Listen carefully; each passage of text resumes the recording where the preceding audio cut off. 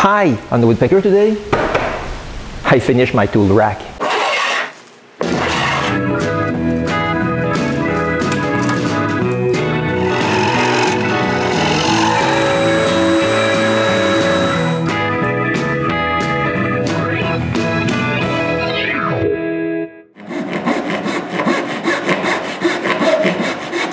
I finished my last episode with half-completed drawers. Now I need to finish them. To do so, I need to rip my glue up narrower so it will fit inside my thickness planer.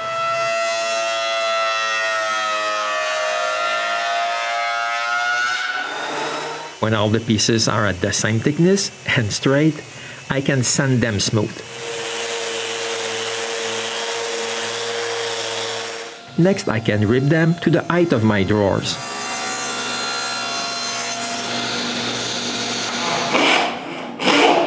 Now I can start to cut the side dovetails. When both sides are cut, I insert what I have done so far into its opening, and from the back, I mark the length of the drawer's sides. Then I cut them to length. Now I can cut the back dovetails. After a while, I have all the exterior of my drawers, but no bottoms. So I start by cutting a groove at the bottom of each piece. I don't cut right through on the back of the side pieces, but I can for the front because of the half-blind dovetails. Now I can measure the size of the bottom. But before cutting them, I carve my logo on the drawer's side. Now I can cut my oak glue up and cut the size of the drawer's bottom.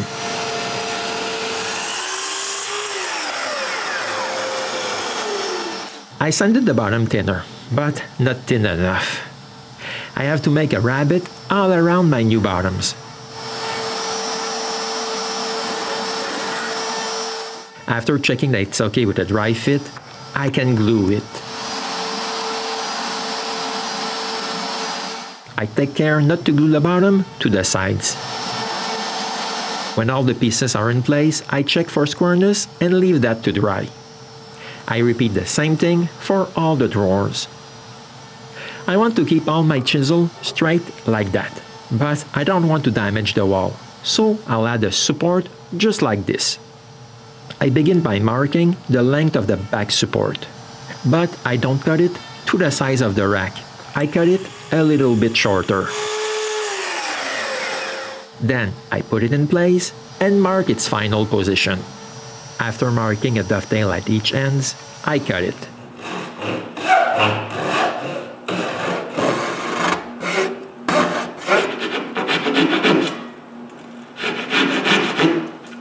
When the dovetail is cut, I remove a little bit of wood to create a small shoulder along the edge of the dovetail.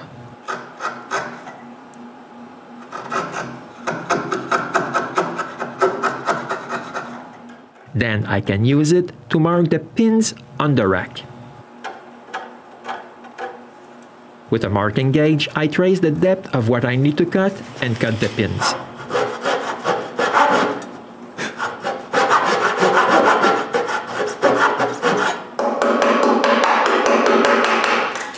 I clean the pins with chisels.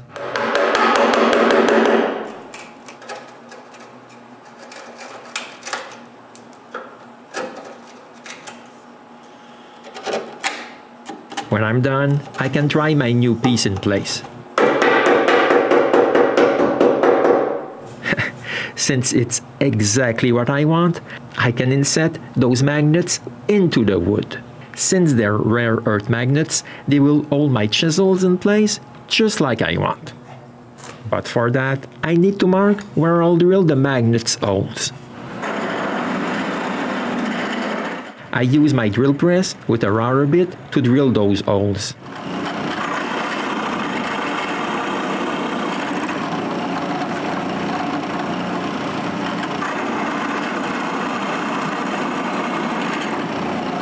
Next, I cut some small pieces of dowels to plug the holes.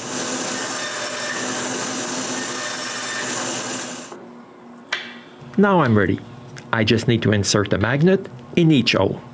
This is what the magnets look like when they're in place. But I still need to add a little bit of glue and glue the small dowels on top of the magnets.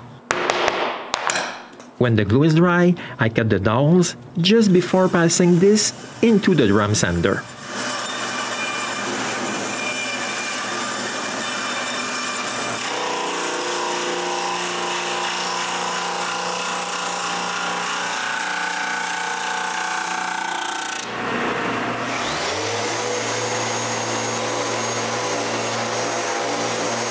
After a final sanding, I'm ready to glue the support to the rest of the rack.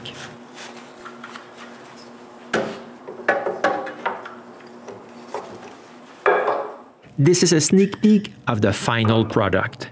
Now that the glue of the drawers is dry, I can give them their final sanding.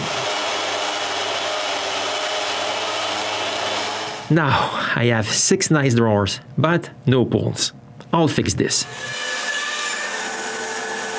I start by cutting some pieces of maple for the pulls. Then I turn a cylinder.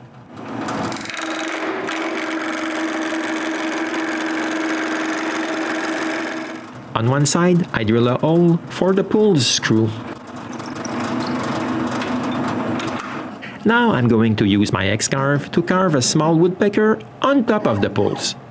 After resetting the CNC position to the position of the screw, I screw the pull in place and carve it.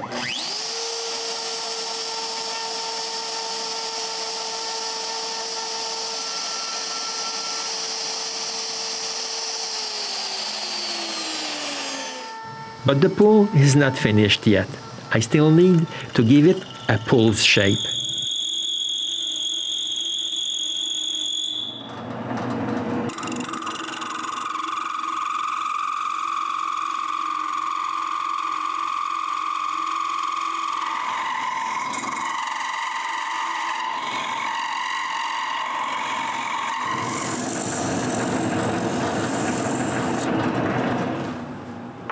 When I have all 6 pulls, I find the center of each drawer and drill a hole for the screw.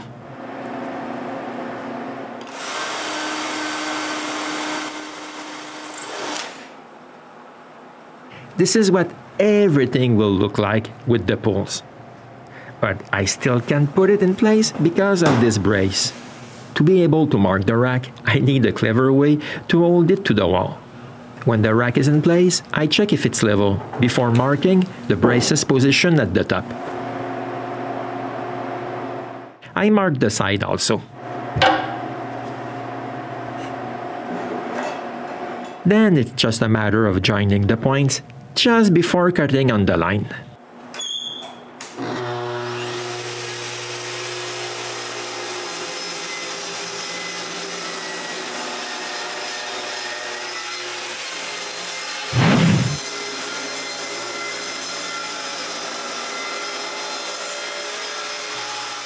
Now I mark what needs to be removed. To remove this, I'm going to use a router.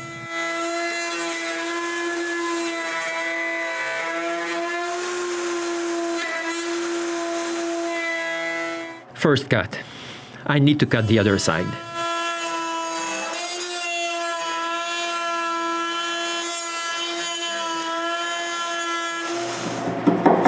I clean the cut with chisels afterwards. But I don't have enough support for the shelves, so I make sure I have a straight piece of wood to add a little bit more support. Then I can cut what I didn't cut.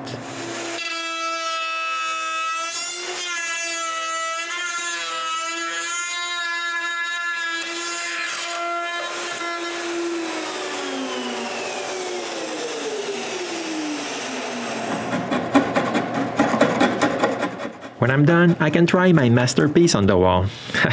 But before doing so, I need to remove this useless switch. I just short-circuit the wires together. Now I can try it in place.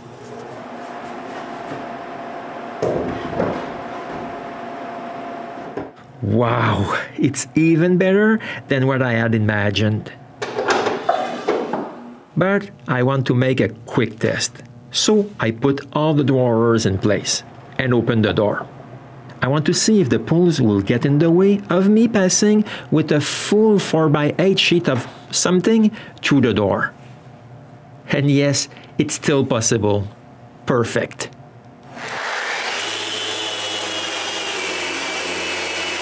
So now I can sand what I didn't sand before.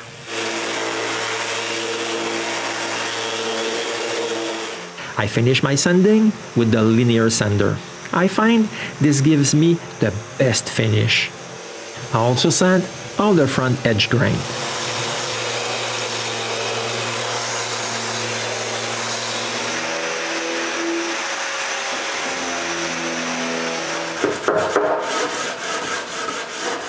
I finish the sanding by cutting the sharp corners. Now I'm ready for the first coat of finish. But before, I need to clean it out. I begin by spraying a coat of finish on the drawers.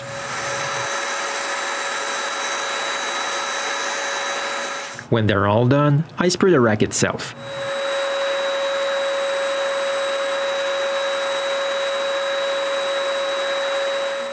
The most difficult part is to keep it balanced on the small pyramids.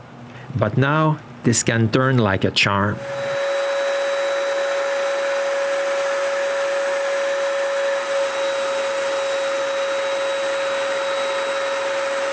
After a couple of hours, the finish is dry enough that I can sand it.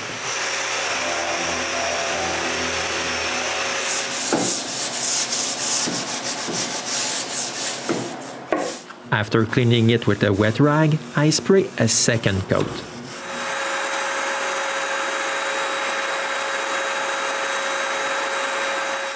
I do the same thing for the third coat. Now that the finish is dry, I can put it in place, but I figure out that I have a little bit of space between the rack and the wall where I can store some saws. So, to keep them in place, I mark the place where I'm going to drill some holes for big magnets and drill them.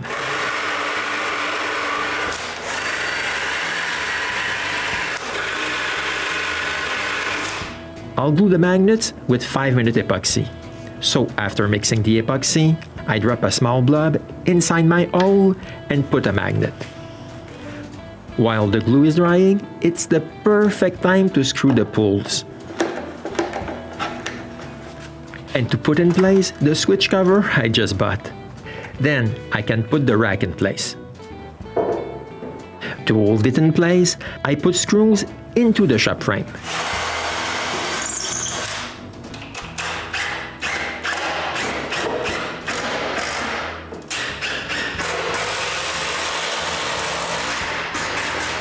And finally, I can fill it with all my tools.